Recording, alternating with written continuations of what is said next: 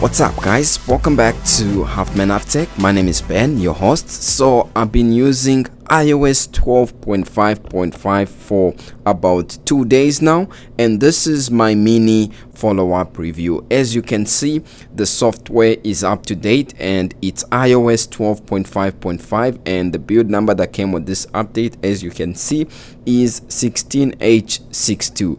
So I've been getting a lot of requests from a number of people that want to know how good the battery is and performance overall on this update after coming from 12.5.4. so the update size for me wasn't too big, and since updating, I would say that I've been trying to test battery out as much as possible.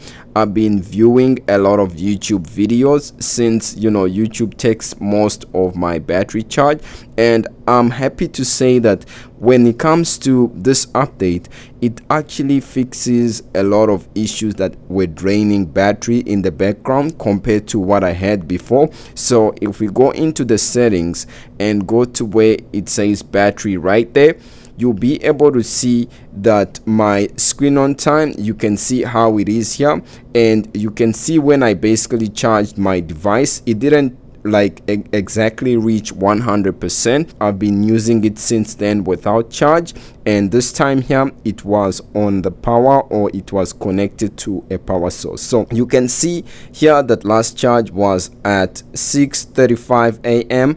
and right now the time is 4:24 p.m. so same day, and we're just gonna try and focus on this day since it's when I did most of the testing.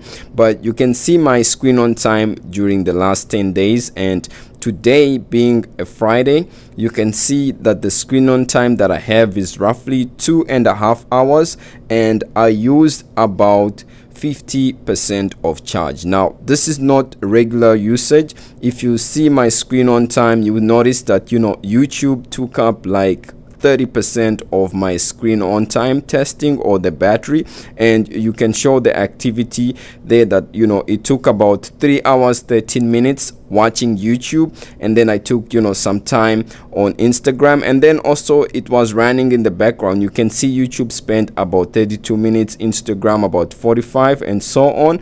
And if we go to my screen on time section here, you will notice that entertainment takes up most of my testing. So I was on social media heavily, and you can see entertainment basically takes everything, and then creativity takes the second portion here, and productivity is the least usage. And basically, as you can see, I've been using it even more than above average. It's more than I tested iOS 12.5.4. you can see I'm about almost 2 hours above average. You can see here that when you open up applications like YouTube, you can see that they open up pretty quick. Let's close most of these applications and then I'll show you how it opens. So let's open YouTube. You can see that it opens up like how an iPhone 6 Plus usually opens up. So when you are connected to a 5G network like this one, it will use more battery charge since you're drawing more data and bandwidth. So that's how I've been testing it, connected to my 5G Wi-Fi, and basically just watching some Half Man Half Tech videos and also other channels here. And by the way, if this is your first time seeing me or watching my videos, I do cover a lot of iOS videos, so watchOS and Apple related content. So if this is something that interests you, a sub to the channel would be great. So battery wise, I'm happy with the battery that I'm getting.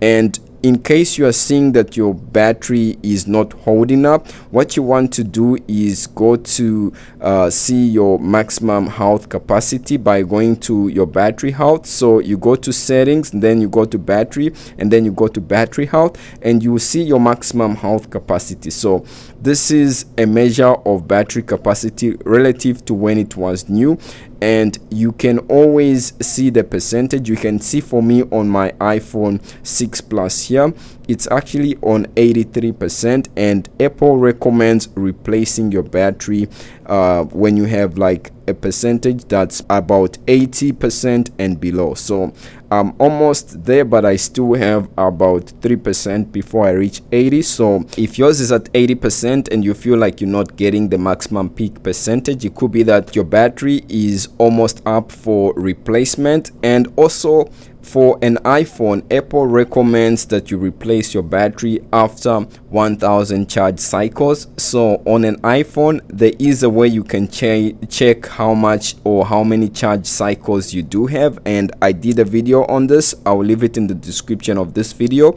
And if your charge cycles are close to or above 1000, then I do recommend also you look into replacing your battery. Now, some of these devices that are supported on iOS 12.5.5 are quite old. We have the iPhone 5s, the iPhone 6, and so on, as well as the first generation iPad. So if you have some of those devices, you know, and you've never replaced the battery, this is a way that you can check whether your battery is at peak performance or it's within recommended range.